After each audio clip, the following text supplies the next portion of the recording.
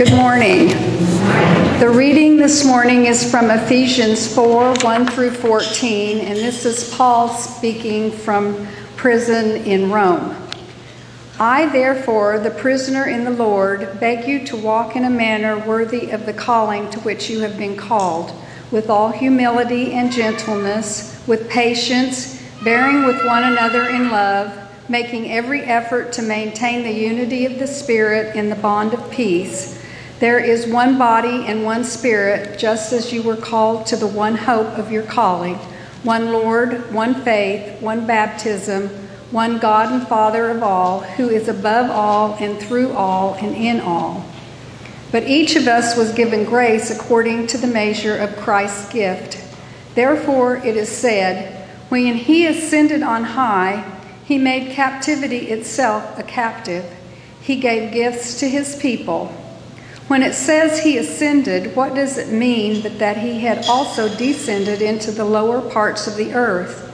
He who descended is the same one who ascended far above all the heavens so that he might fill all things. He himself granted that some apostles, prophets, evangelists, pastors, and teachers to equip the saints for the work of ministry, for building up the body of Christ, until all of us come to the unity of the faith and of the knowledge of the Son of God, to maturity, to the measure of the full stature of Christ. We must no longer be children, tossed to and fro and blown about by every wind of doctrine, by people's trickery, by their craftiness and deceitful scheming. This is the word of God for the people of God.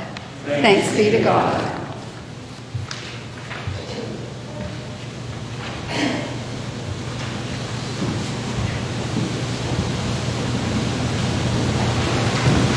God is good all the time.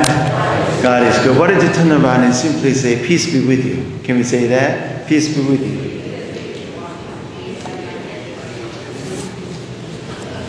Peace be with you. That means, hey, I know you. Amen. Can we all pray together? Let us pray. Dear Heavenly Father, we give you thanks. We give you thanks for who we are and who you are in this place. God, we are so thankful that you call each one of us this place. God, we give you thanks and we lift up the name of Jesus. We celebrate the faithfulness and the goodness of God in this place. God, as we continue to listen to you, God, soften our heart.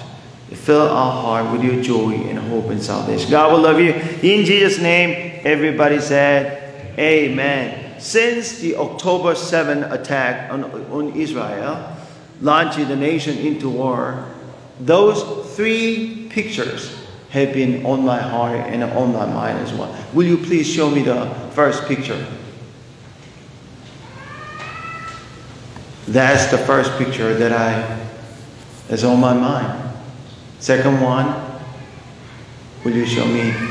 Second one, he's weeping. And he's in the middle of all the pains and struggles. He's comforting people. In the midst of a struggle and pains, Jesus is weeping and praying for the people who are going through. In the history of the state of Israel, over the last 75 years, this war has been the most crazy and dangerous, devastating attack.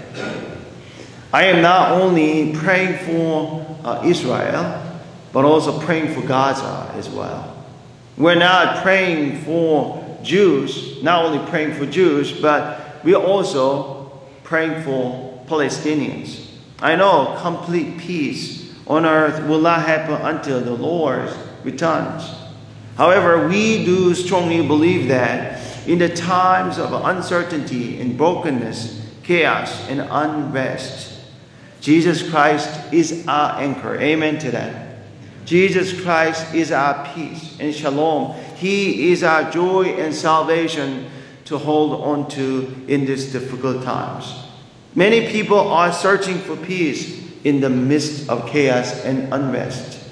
Many people are praying for suffering and also at the same time praying for their brothers and sisters during this time of suffering and war.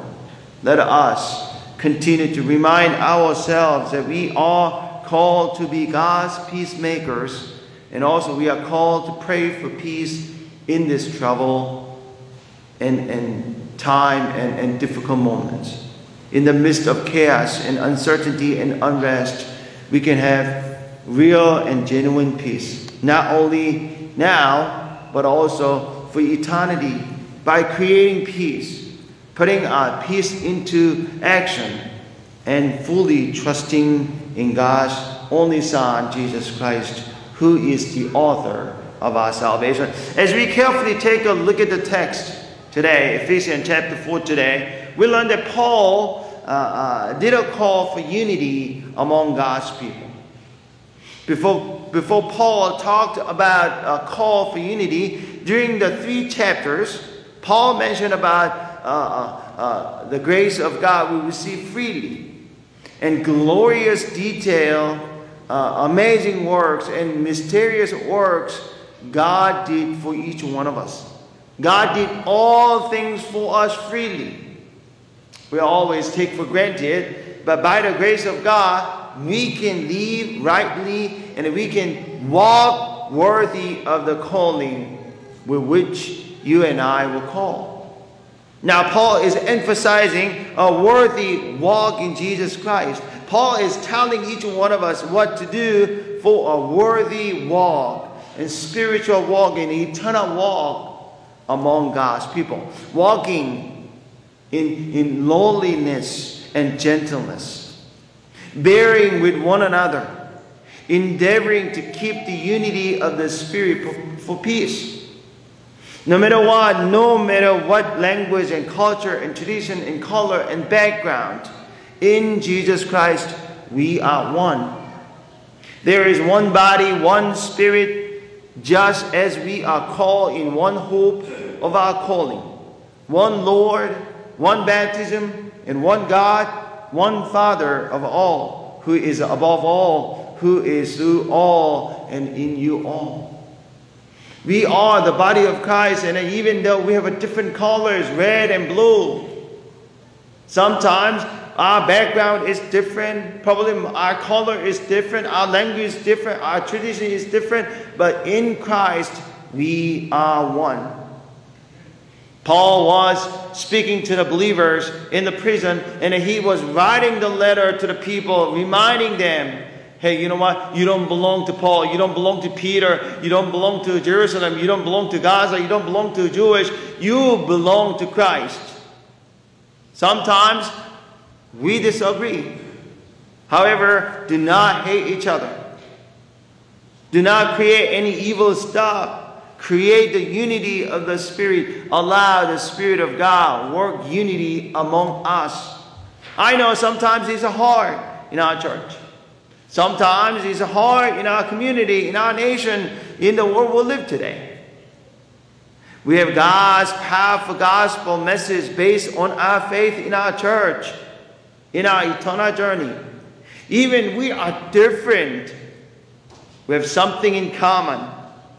That Jesus Christ died on the cross to pay and purchase our debt. He was buried and rose again. He ascended to heaven, and he promised he'll come again. That's our common value, and that's our common gospel based on our faith. We have the same mission Jesus Christ given for each one of us to do in our spiritual journey. Love God. Love others. Truly love God with all your heart and mind and soul. Deeply love and deeply care for other people. Spreading the hope and the love of God and spreading the gospel beyond the world and beyond the community. We have the same motivation by exalting the Lord, our Lord Jesus Christ, glorifying the name of Jesus and celebrating the name of our Lord Jesus Christ, extending God's kingdom on here as it is in heaven, because we have been loved. We have been invited, we have been forgiven, and we have been welcomed, we have been renewed, and we have been reconciled by His grace. I know unity has been always hard. But we as a body of Christ continue to seek for the pursuit of the unity and then continue to create peacemaking in our church, in our spiritual walk. We should deeply care for the people, not for the building. We should deeply care for the real and loving, spirit-filled faith community in this place. In order to keep our community, faith community, without war and division, we have to listen to one another. We have to listen to what Paul is speaking to our hearts today. Paul requires that we need to put off our old self. We need to follow the way of Jesus, empty ourselves. We need to make ourselves humble before God and humble before others. We need to get rid of our former manner of lives. We need to get rid of our human desires and follow God's desires. We need to get rid of our human passion. We need to follow God's passion in our journey. And not an easy one. But we need to stick together. We're not going to create any division here. Let us continue to seek for God's peace among God's people and in this world we live today. Let us put off ourselves and renew our minds to ask for the unity of the Spirit in the bond of peace in Jesus Christ. Let us strive for holiness. Holiness of heart and holiness of mind. Pray without ceasing. Pray for one another. Even we pray for our enemies. Pray for our enemies and bless those who persecute us. Count all joy when we go through very difficult trials and tribulations. Friends, we as God's church, we as God's body, remember in the Gospel of John 17, when Jesus was kneeling down before God and He was praying for the highly priestly prayers, we also have to pray for one another. We have to pray for ourselves as Jesus was praying for Himself. We should pray for all believers as Jesus was praying for all believers. We must pray for the church as Jesus was praying for the church. We ought to pray for unity. We ought to pray for peace for the world we live today, as Jesus was praying for the unity and peace in this world. We strongly feel compelled to pray for all so that we may experience the unity and the peace of the Spirit. And also peace of God will lead them to the cry of His heart in the future. Christian unity is a high call. But sometimes, at the same time, it's a hard call. Creating peace work is hard sometimes. Sometimes, walking with you is difficult. Agreeing everything is difficult. Joining kingdom war is not easy. But Hebrews chapter 12 verse 14 reminds each one of us that we are called to strive for peace with everyone. We do every possible way to live in peace, to strive for peace with everyone. Remember what Jesus spoke to His disciples and believers 2,000 years ago. Blessed are the peacemakers, for they will be called sons and daughters of God in Matthew chapter 5, verse 9. We as the body of Christ, we as a church will continue to be God's children. We will continue to create peace and we'll continue to put our faith and peace into action. We'll continue to promote God's peace around the world and around this community. Pray for the peace of Jerusalem. Also continue to pray for the peace of Gaza. A lot of people are going through difficult moments. Pray for peace in every nation, in every country. A call to pray for our enemies. Sometimes we don't know how to pray for our enemies. We don't know how to love our enemies. Sometimes we don't know how to bless our enemies. We just stay away from our enemies. No, don't do that. Pray. And spreading the peace of God and praying for our enemies. We must fight hard for peace. We must pray hard for our enemies. Friends, sometimes it's difficult. Sometimes, as you see what's going on in the world we live today, we're not called to create conflict or division.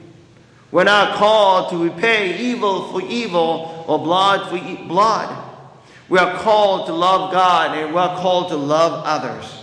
We are called to serve people and live like Jesus Christ here on earth. We are called for unity that empowers each and every one of us to move forward with kindness, hope, love, and divine harmony. Church, listen. We are called to press on toward peace by any possible means in our journey. In Jesus Christ, we keep moving forward with the unity of God's divine spirit within us. We're not going to give up on hope. We're not going to give up our prayers. We're not going to give up our love. We'll continue to be God's people in the midst of uncertainty and unrest. Remember, as you go outside, you and I are called to love one another with brotherly affection, according to Romans chapter 12, verse 10. And then we are also called to live in harmony with one another, according to Romans chapter 12, verse 16. Here is my prayer. Dear God, pour out your Holy Spirit upon you and upon me, upon our church, so that we can walk together humbly before God and before others. We will go outside, create peace, put our peace into action. Oh, loving God, loving and living God, let your kingdom come. Let your will be done on earth as it is in heaven through us and through our church. Let your kingdom be extended here, this place. Let your kingdom come so that we can go outside. We can share the love of Christ. We can share the peace of God. We can go outside and be God's peacemaker in the world we live today. Can we all pray together? Let us pray. Dear God, we pray for peace. We pray for unity. We pray for our togetherness. Sometimes it's difficult. Sometimes walking with someone is difficult. Saying yes to the people is difficult. Sometimes we don't even know how to bless our enemy. We don't even know how to pray for our enemies. And we don't even know how to love our enemies. But we humbly ask for your guidance. We humbly ask for your spirit, gentleness, your power and joy and hope. Even though in the midst of all the crazy situations, uncertainty and unrest, Jesus Christ, you are our anchor. You are our spiritual foundation. We will keep moving forward with your divine kindness and love and grace and mercy and compassion and justice. We pray for the Israel. We pray for the Gaza. We pray for the people who are going through difficult times in our town and in these nations, in the world we live today. God, please, please deeply care for the people who are going through difficult times in the war. Kiddos, all the children, all the youth, and elderly people, those who are wounded, those who are crying for their beloved ones, those who are searching for the bodies, those who are searching for the food, those who are searching for the shelters, those who are searching for the medicines, and doctors and nurses and the houses and the government. God, will you please bless them? Will you please reach out your hands and give them your comfort and joy and peace? God, thank you once again for calling each one of us as the peacemakers. We are your people. We are the people of God to put our faith into action. We will go outside, share the love of Christ, and make this nation is your nation. God will love you. In Jesus' name, everybody said, amen.